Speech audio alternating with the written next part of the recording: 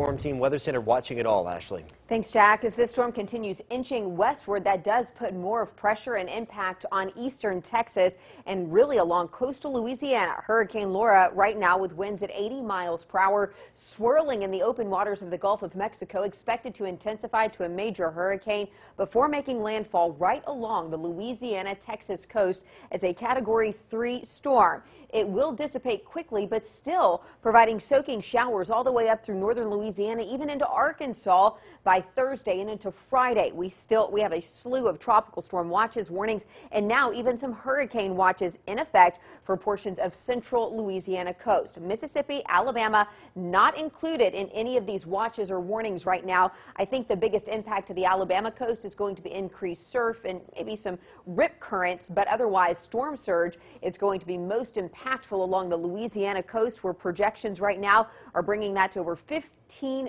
feet in some spots. We've got a few showers for us now, but I think those waves of rain should taper for your Wednesday. I'll let you know about how hot things get the next couple of days and when we could see some more rain. That's ahead in your Storm Team 7-day forecast. Ashley.